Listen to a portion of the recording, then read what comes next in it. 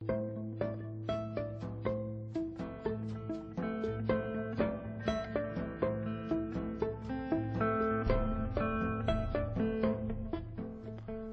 the past several years, the Fire Service has benefited from NIST and UL's research on how fires develop in enclosed structures.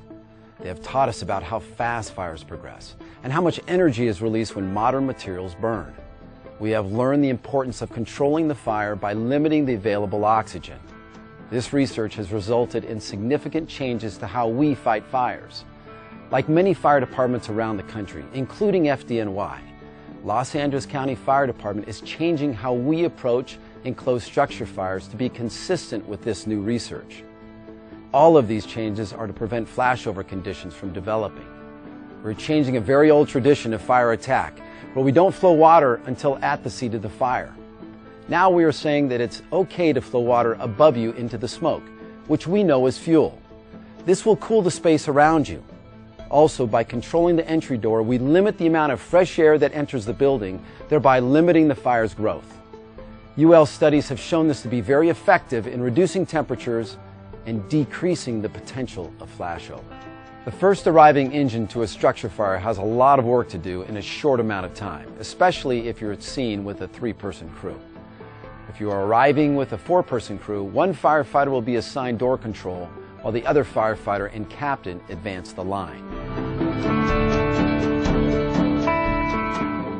As the door control firefighter, your job is to control the flow path of fresh air to the fire. You are trying to keep the fire ventilation limited or oxygen deprived. When the door control firefighter arrives at the entry point, the firefighter will assess the door. If the door is open, close it until the line is ready to be advanced. If the door is locked, force entry and control the access point. The firefighter assigned to door control establishes an equipment pool. This consists of a flashlight and irons, forcible entry tools. These tools are used to keep the fire attack team aware of their point of entry in the event of a rapid egress. You do this by placing the flashlight inside the door and using a tool to sound. After the fire attack team has entered the structure, the door control firefighter places the flashlight inside the door and then closes the entry door 2/3 of the way to control the flow path. If you are the door control firefighter, you need to assist the fire attack crew by feeding the line past the door. Your hand needs to be on the attack line to assist with hose advancement or withdrawal, and so you know when the attack crew is flowing water. Having your hand on the line is critical. This informs you when water is flowing, so you can coordinate ventilation at the door. The door control firefighter will advise the fire attack crew of changing conditions. When the water is applied to the fire and steam is produced, the door control firefighter should open the door and allow the steam to escape. If the fire attack crew has to travel a distance away from the door, as the door control firefighter, you can enter the structure in order to better communicate the point of entry to your attack team.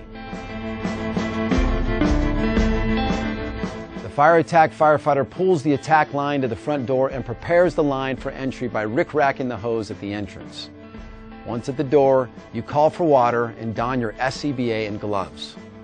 When the hose is charged, you bleed the line and check the nozzle pattern prior to entering the building. The nozzle pattern should be a straight stream. Before entry, check for heat by applying a short burst of water onto the upper third of the door. If steam is produced, you know you have heat. The next several tasks of the team is critical to limiting the fire's growth and effectively getting inside to control the fire. As the nozzle firefighter and the captain are ready to advance inside the door control firefighter opens the door cautiously. Once the door is cracked open, the firefighter at the nozzle flows a straight stream at the ceiling to check the temperature. If the water is converted to steam and doesn't return in the form of water droplets, this indicates high heat at the ceiling. This is a watch out in structure firefighting. High heat at the ceiling can mean the fire is rapidly moving toward flashover. Slowing the fire's progression at this point is achieved by taking a leg out of the fire triangle. When the temperature is reduced enough to allow water droplets to return from the ceiling, the fire attack crew advances the line further into the structure. Bouncing short bursts of water off the ceiling into the smoke layer should occur while the line is advanced into the building. Be careful not to flow too much water. Maintain your thermal balance by flowing enough water so the heated gases contract when cooled. Too much water can create steam that expands and collapses the neutral plane. If you note a change in conditions, flow some water to check the heat. It's about building your situational awareness inside the structure. The water in your hose line is your lifeline. It is your tool to put the fire out and to keep you safe. Use it.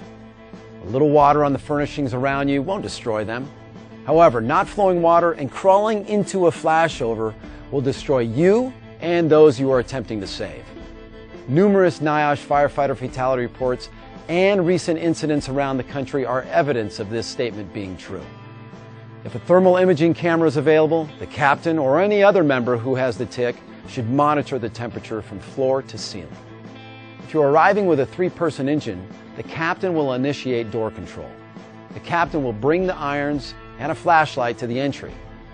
As a captain, you will also bring the thermal imaging camera if it's available. As the crew approaches the door, you must keep your eyes on the smoke. Smoke conditions can indicate where the fire is located and what is burning, and even the stage that it's in. This is critical information for the entry team. If the door is open and conditions indicate the fire is ventilation limited and wanting air to grow, limit the fire's growth by shutting the door. This is the captain's responsibility when the 3-person engine company arrives. If the door is locked, force entry and control the access. After the attack line is charged, the firefighter specialist will assume the door control position until relieved by the next arriving unit. We understand that this is something new. Well, convince yourself of the value of this information by reviewing the research. And refer to the hands-on drill plan posted in Blackboard. And lastly, make sure you get out there and practice. Review each position. Get several repetitions in door control and advancing that line into an enclosed structure fire. And finally, if you have any questions, give us a call in training.